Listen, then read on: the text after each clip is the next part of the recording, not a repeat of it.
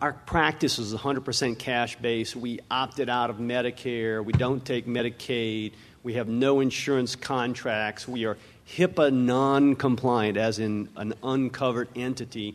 I held on for as long as I could before I got my NPI number. The only reason I got it was because my patients couldn't get tests I ordered or get reimbursed without it. So I did it for my patients. Anyway, but I owe this a lot. My partner and I owe a lot of this to the AAPS. Now, I have to admit, I did not go to a meeting until this past year, but I joined, 10 years ago, and all the literature from the AAPS has been extremely helpful in helping us change our practice to third-party free. All right, my history, I'm a neuro-otologist, which is basically, an inner ear specialist. I do deafness and dizziness, or as my partner likes to say, we're ear mechanics. I spent half of my practice in academic medicine, and the other half so far I've been private practice now. So I've kind of seen both sides of the fence, and I still have a clinical associate relationship with Tulane.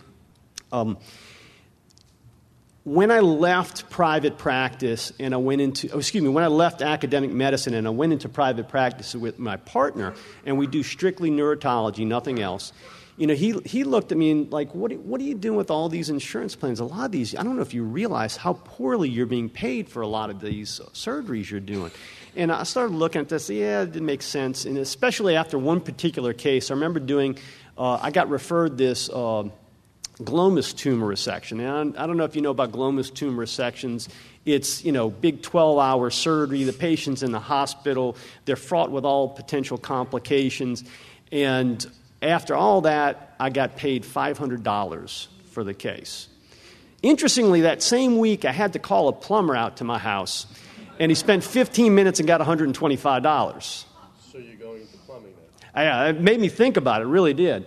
Anyway, so, after that, we decided, maybe I don't need some of those plans, so I got rid of some of them. Well, fast forward to October 2001, all right, my partner and I decided to opt out of Medicare. Now, what led to that were two particular letters, okay?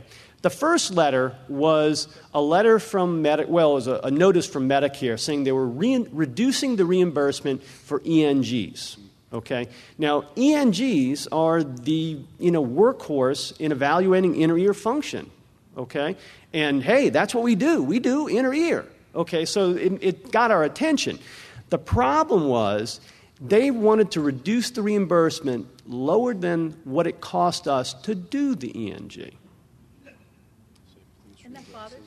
Oh, it bothered me. So we had two options here. Okay, we could either just reduce what we did in order to cut our cost to be able to continue making a profit on it, or we could opt out of Medicare and charge an appropriate fee. Now, most of my colleagues chose the former. We chose the latter. So we opted out of Medicare. The second letter that also led to that decision was a letter to my partner saying, gee, doctor, we notice you do more ENGs than the average ENT physician. With the implication, you must be defrauding us. Okay. Now, they didn't look at what he didn't do, like tonsillectomies or laryngoscopies or sinus surgeries or anything like that, and didn't look at the fact that all he did was take care of inner ear stuff, okay? So he got a little nervous about that, and we talked it over, and he said, we looked at our payer mix and everything, and he said, about 30% of my patients are Medicare. Okay, my practice wasn't as high Medicare as his. And he said, but at the same time, only 10% of my revenue is Medicare. He turned to me and said, I'll be glad to take a 10% pay cut and work 1/3 less. And I'm like, okay, let's do it. So we got rid of Medicare at that point. Surprise, surprise, the Medicare patients still come in to see us. They just pay us cash. And they're very thankful for everything we do for them. Interestingly, my partner did not slow down by 1/3. His schedule filled up with other things. Okay, from 2002 to 2004, we gradually shed our insurance plans. About once every 6 months, we'd get rid of an insurance plan. The only one left at 2004 was Blue Cross, okay? Now, in November 2005, that's when we got rid of Blue Cross. Okay, at that point, they represented about 60% of the patients, but only about 40% of the revenue. Okay, so it was the biggest chunk of all of our Medicare, our insurance payers. Well, what happened in 2005 in southern Louisiana? Does anybody remember? Yes. Hurricane Katrina, right? Okay. This is what happened in Hurricane Katrina. Immediately after Hurricane Katrina, Governor Blanco signs this emergency insurance order. Okay, now what this insurance order did was it told the insurance companies that you cannot drop a patient from their insurance if they don't pay you a premium. Okay, so you can't do that. Okay, so if a patient came in with Blue Cross to see me, they would still have their Blue Cross coverage, quote unquote. But in order to get the insurance companies to do that, they rescinded all the prompt payment laws. So even though the insurance company wasn't going to get paid, but they didn't have to pay me. And when they eventually did pay, if they got liable for it, it would be more than 6 months after the fact, and at most they would be liable for 50% of their fee schedule. So I was going to get paid 6 months after the fact, only half of a really bad fee schedule. So we said, I don't know if this is such a good deal. Maybe this is a good time to get rid of Blue Cross. So that's when we got rid of Blue Cross. Oh, I listed this here. We already talked about a number of different things of why you should consider going third-party free. And I just threw a few of them up there. And some of these we've already talked about. Medicare's pay cut of 21.5%. Now that, we're third-party free, I haven't had a pay cut in a long time. I haven't had any threatened pay cuts either. The private insurers have followed suit with Medicare. You're all aware of the Medicare audits. You know how that works, where they come in and they look at 20-year charts and then extrapolate and say, we want, $100,000 back from you. Well, I came across just recently an interesting little story. A referring doctor in southern Louisiana told us he was leaving his private practice and becoming an employee of the hospital. And we asked him, well, what's going on? He said, well, Blue Cross came in and audited me. And Blue Cross audited you? Yeah, they came in, they looked at a few charts and told me I owed them $200,000. I don't have $200,000.